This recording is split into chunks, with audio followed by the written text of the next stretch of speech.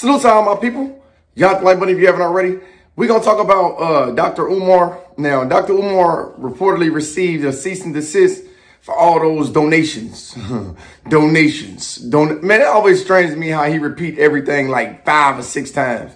He'd be like, my brothers and sisters, my brothers and sisters, brothers and sisters, donations, donations. At the end of the day, he received a cease and desist, from all those donations he receiving for Marcus Garvey, whatever, Frederick Douglass, Marcus Garvey, something. Now, at the end of the day, this is something when I first heard it years back. When I first heard him bringing that to the forefront and saying that's what he wanted to do for the young children, I looked at it as if, a black man, before I got into the deep dissect of a Dr. Umar, I looked at it as a black man that was really trying to do something for the people. We always want to see people build, schools, build different things for our children. If that's what they say, that's the vision that they have. We would love to see them act on it. When I see somebody like Dr. Umar for years and years and years, or for all this time, been telling people that, the school is going to be open and still receiving donations. Been receiving all these cash apps on top of cash apps and gift cards. The people that's been donating to it, they've been wondering, when will the school open? And he said some thing or something slick along the lines of, if you're not cash apping or donating, then you shouldn't be asking, or something along them lines, paraphrasing, right? When I sit back and look at a guy like Dr. Umar, it seems as though he have made a lot of money, off of this, this thing of opening up this school. It seems as though he have capitalized in so many ways on, whatever this school was supposed to be. Nevertheless, I would like to see, those people that donated all that money, if it don't get open or if it continue to get dragged out, they get some type of justification as to why is this not opening, or what is the situation that's going on right now. Now, I'm not saying the man ain't gonna open the school. I didn't donate to it. As he say, if you didn't donate, you shouldn't be asking, paraphrase. So I don't really know, but at the end of the day, what I do know is he received a cease and desist. He reacted to it and said that, if you think that it's going to stop whatever he got going on, you're sadly mistaken in so many words. Again, I'm paraphrasing.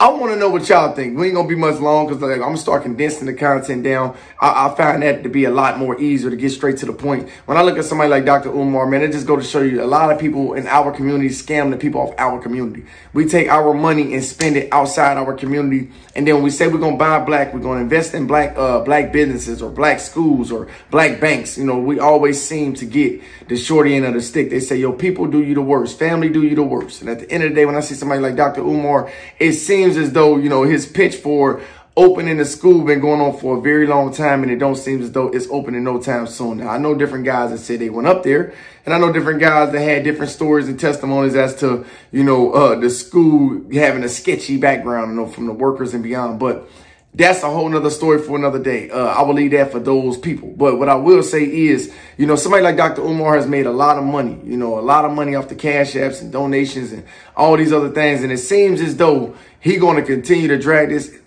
semi-scam. I don't want to put scam on him, but it seemed like more of a scam than anything to me because, one thing you do know, man, a person that's getting the job done, they will at least show you the process and will at least give you some accurate or some at least some rounding about dates that things are supposed to be opening. Now, this school has supposed to be open for a while now. People have been cash apping and donating for a very long time.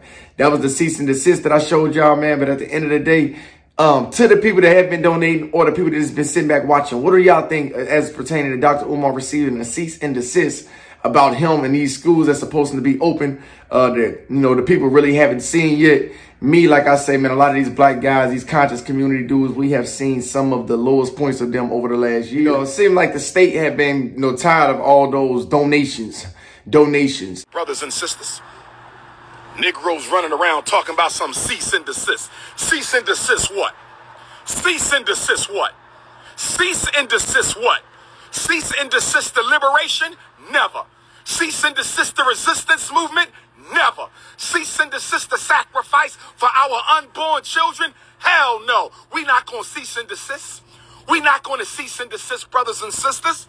The struggle will continue until all Africans are free. I said the struggle will continue until all Africans are free. Keep listening to him if you want, brothers and sisters. We have to do the work for the community. We have to do the work for the people. It seemed like they want to look a little bit more into it. They self. One thing we do know about the state, one thing we do know about America, they don't want to see nobody getting all that money and they ain't got their hands on it. The cease and desist letter, I showed y'all a copy of it. It says something along the lines of, and I'm paraphrasing, it says something along the lines of, you know, the charitable organization wasn't registered or whatever the case may be. So that just let me know that, you know, he's been receiving a lot of money and he's been on their radar. And it seems as though they want a piece of the pie. America is more greedy than anything. So when they see you able to make all this money and it don't seem like you really doing what you said you was going to do with it, now they want to get their hand in the money because they said it's not a registered to the Bureau or whatever, you know what I'm saying, charitable organization. So that just let me know that, you know, they've been sitting back watching him. And if they say that, then that lets you know that, you know, it's not registered. So it's legally, it's not, you know, you're not able to take all those donations. I think this man received millions of dollars. Or some crazy amount of dollar about, you know, this school and whatever else. At the end of the day, that's to his people to decide. Hopefully they get the justification for where all their money have gone. Outside of that, that's all I got to say about the situation. Y'all comment below and let me know what y'all think. Each one, teach one. Love and respect.